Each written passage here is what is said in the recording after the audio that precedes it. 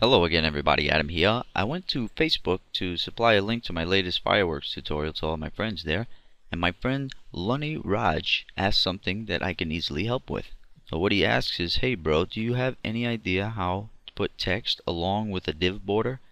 I managed to make one, but I have a problem in the background color. Please check similar to this. And he put a web page that had something similar to this. So what it is a content container. It's really a field set with a legend tag, and I'm going to show you how to do that right now. And then you can put your content inside, and you can style your content independently of that tag, and you can also style the actual tags themselves, the field set and the legend tag. And many times you'll see this used in forms to section off different sections of a form, but you can use it really for any content, where you can have a content container with a nice border, and there'll be a title or a heading stuck right into the border of that content container. Okay, the first thing we'll do is we'll start with a very basic HTML page, just the head tag, the HTML tag, and the body tag there. And what I'm going to do is open a tag, and I'm going to call it field set. I'm going to go down one line, I'm going to close that field set tag. I'm going to press Ctrl S to save it, and I'm going to look in design view. You can see it gives me something of a border there. Now I'm going to go inside and I'm going to type in some content. I'll just say here is some content, and then I'm going to put a paragraph tag just to separate off a new paragraph inside of that field set. Say here is another paragraph, and you can put any kind of content that you want inside of there. So let's close off that paragraph tag. Now let's look at what we have in design view. So you can see we have something of a box there with a border around it that has the content that we just placed inside.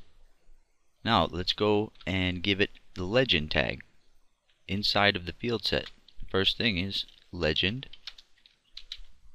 Then you can just close it off right there and then put in the title that you want. So you title your box here.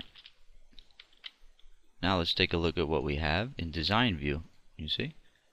Now if we go back into code view, let's press F12 to render this in a browser, and you can see what we have there.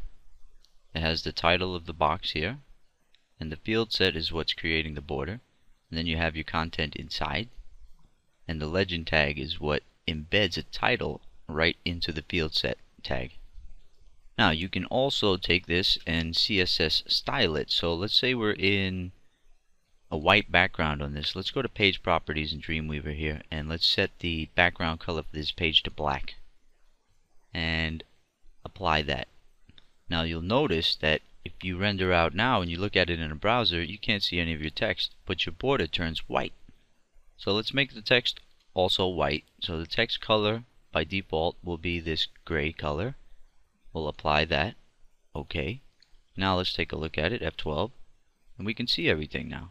Now let's say we want to change the color of this border, the box border, or maybe you want to change the color of the font inside, or maybe you want to give the box a background maybe.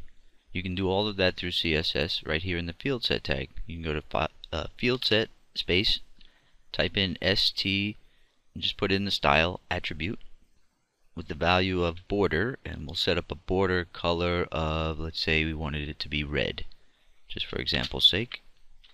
That's going to be a really tacky color, but just for example's sake, make it 1 pixel solid. And now let's take a look at it by pressing F12. In the browser, we see that we have a red border around all the content now. Now let's see if I can go and give this legend tag some style here too, and just color it. Let's give it a color of, I don't know, that yellow. See what happens. Press F12. You can see now I have yellow title and a red border. You can even give this a background. The field set, you can give it a background here, and then when you're done styling everything, you can put it up in the CSS and refer to that if you want, or you can do it just like this. So when you're looking at it in design view in Dreamweaver, it's going to look like that, where you won't see any padding really, but if you go and press F12 and you look at it in any browser, there'll be some padding there. And you can style these things up any way you like. So if I gave this a background color, this gray. Now I press F12, save, yes. You see, now it has a background color. Okay, so that's how you do it. We'll see you in the next lesson.